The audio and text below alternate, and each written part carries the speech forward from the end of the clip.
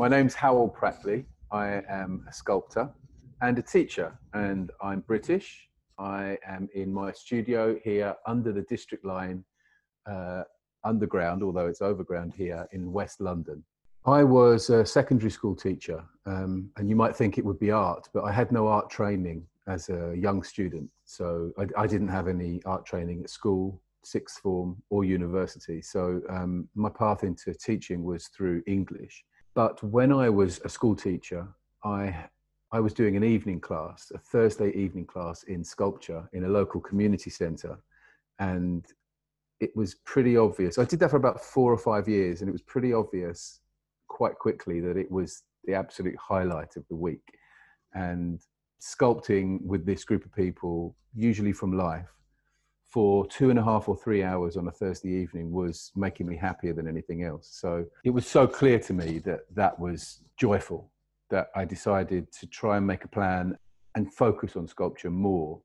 Once a week wasn't enough. So I saved some money and I made a plan to go and study sculpture full time for a year. And that was in 2004 when I was 31. And 1 year became 2, became 3, became 4, became 17 years now. It was so obviously the right thing for me to be doing that the path kind of made its way in front of me, and opportunities arose. It sometimes seems that when you're doing the thing you should be doing, opportunities sort of present themselves because you're able to focus on them. So yeah, that was the way in. It was a community centre in Shepherd's Bush in West London with my wonderful teacher Jan Buckley, who was a Royal Academician in her youth. Well, that means she remains a Royal Academician. Anyway, she continues to teach that class in the Maspero Centre, community centre. And when I returned from studying full time in Florence Academy, she invited me to take up the class that I used to be a student in. So I now teach 2 days a week in the community centre in Shepherd's Bush. Sabine Howard once saying in an interview, with perhaps abstract art or conceptual art, you can talk about the meaning of it and you can talk about the concept behind a piece of art until you're blue in the face, but the first impression is always going to be visual. And if the visual impact doesn't hit you in the stomach viscerally, then there's no point. The works of art with the most emotional impact on me have always been realism. I guess I'm at a stage, I think I'm early in my process as an artist. I've never been particularly comfortable in calling myself an artist. I'm happy to be called a sculptor. The journey I'm on is absolutely about learning the grammar of figurative sculpting. If that turns into something more less representational and more conceptual, then okay, that could happen. But I feel like I had to learn the basics, like learning a language. So I see the structure and the structure of a figure's gesture and proportion and anatomy as the basis of understanding sculpture. And I was certainly always interested in clay from the time I was a baby. I loved getting into a mess and I loved making pots and pottery. And then when I was 13, when British children are 13, they are faced with a very important choice in the subjects they're going to study at the age of 16, 17. And in my school, one lesson in the art class decided whether or not I was suitable to take art for GCSE, which is 16-year-olds. And sure enough, I did a really terrible drawing and they said, you can't study art, which on that day judged me unsuitable to ever touch clay again in my school days. That seems ridiculous. I don't harbour any anger about it because I understand as a teacher the pressures that state school teachers are under. So it still goes back to that day, really, that I was told I can't do art. I've always made a little bit of time for myself in my spare time to work with clay. Somewhere in me, I've always thought, well, you shouldn't discourage people if there's any interest, any flair, any desire to play around with clay or materials for sculpture, then you should try and nurture it. And if there's a teacher in you, then you'll find a way to teach. I think it's a shame not to do something if you can do it. You know, I think if somebody can benefit from something you can do, then it's a mistake not to follow that in life. I remember thinking when I was 17 and 18, wondering what I wanted to do professionally. I probably didn't want the hard work of being a teacher and in life in education, because the only thing I wanted to do was travel. But I also remember thinking that the only valuable job in the world was teaching. I just remember having that thought.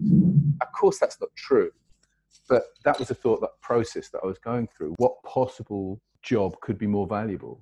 Ultimately, the only thing that truly lasts is education. Working with models is about having a vision for what somebody might be able to offer you, and then potentially learning something that you didn't know you were going to learn from how the model is actually in space, in the time, and in the conversation that you have together. I mean, portrait models, my God, I'm endlessly inspired by faces. I miss traveling on trains because of lockdown, because on the London Underground, you can sit and have 5 models opposite you during a journey on a tube train and take your pick in your fantasy, you know. A portrait model might sit and you think you understand what is going to come from this. And then the conversation that evolves during a portrait sitting will affect your choices in the clay that you apply to the armature. So I'm always inspired by life models, figure model or portrait. I have a process where I think, okay, this is the sculpture I'm making. There's the finished thing. But actually, it's not finished if there's potential to find something different being born out of the mold at a future time. The element of surprise inspires me a bit. Well, the wonderful thing about the training I received in Florence Academy is the luxury of time. It's hard to believe that what's necessary in understanding structure, armature, gesture, proportion, anatomy, it's hard to believe quite how much time you need. At the beginning of the training in Florence Academy, for me at least, I was astonished that they would expect me to observe a model for so long in the same position, particularly in drawing, because I was so clueless about drawing. My practice in sculpture involved observing a model for a little bit longer.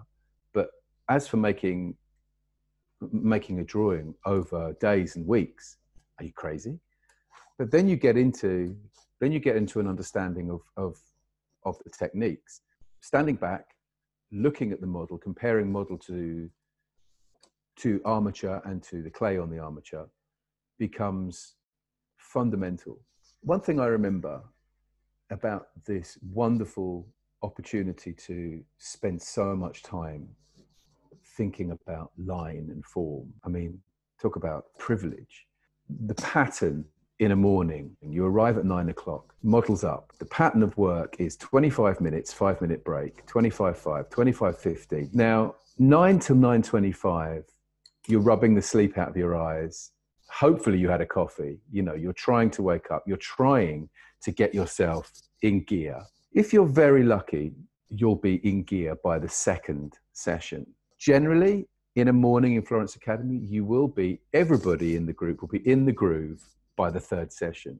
Something magic happens, usually in the third session, and you can forget that you're half asleep. You can forget that you need a coffee. You can forget that somebody's disturbing you. You can forget, unfortunately for models, I have to say, although they're probably quite relieved sometimes, you can forget that they're even thinking, feeling pain, standing there, and you are finally at one with your clay. And that moment is so rare, and that's when it's really happening. That I think what's happening there is the ego has left you, and you are in a zone where you're finally able to think about what's important in the line or in the form, what you need to do to get this piece of clay looking like that model. But there is a moment that you're sort of searching for with a model, and it's golden. It's absolutely golden. And that's when learning happens. That's when development happens in the sculpture. That's possibly when art happens. But it's very rare. Creativity is not always there. The genie is not always on your shoulder. And a wonderful sculptor, Laurie Shorin, once told me, if you're not inspired, just go to the studio, just get there. And it's important not to be too hard on yourself if you're not with the genie. the idea that creativity is art has never really been the most important thing for me. I think art is something that might happen, whatever the hell art is. But the technique and the artisanal practice is a great joy every day. So I might get as much pleasure from making a mold or cutting a piece of wood well as I do with a model and sculpting a portrait.